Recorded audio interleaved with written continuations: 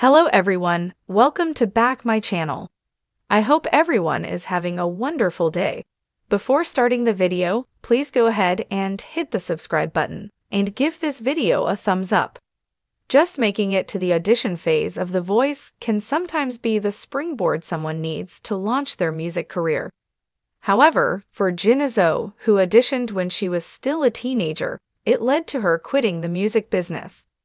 So what did the former contestant have to say? As The Voice viewers have seen over the years, you don't have to win the crown to have a successful music career.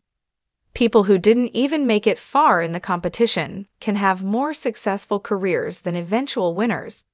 Sometimes that's just how the cookie crumbles.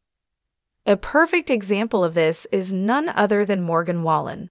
He is one of the biggest, most successful country artists out today.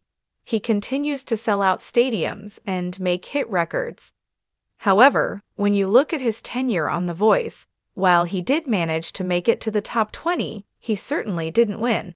Still, looking at him today, that loss on the show turned out to be the biggest win for him and his career.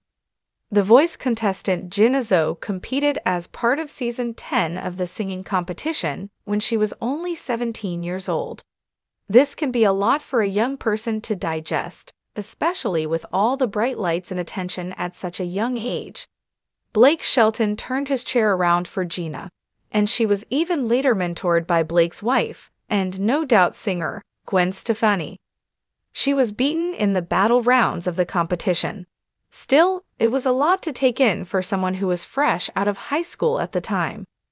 While some competitors like Morgan Wallen use their experience on The Voice to launch a major music career, her time on the program initially had the opposite effect on Gina. In a recent interview, she said, "I realized for a bit that I hated the music industry, that it was awful that people were so sexist and didn't trust young women and just wanted to use them. And so I quit for a while, and when I went back, that's when I formed Velvet Rouge a couple of years ago." These days, Gina is back, performing with her band, Velvet Rouge. She seems to know what not to do so that people don't take advantage of her.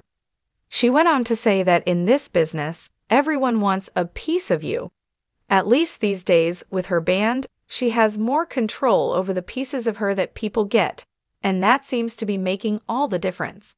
For all the latest The Voice news, come back again to TV shows Ace for more.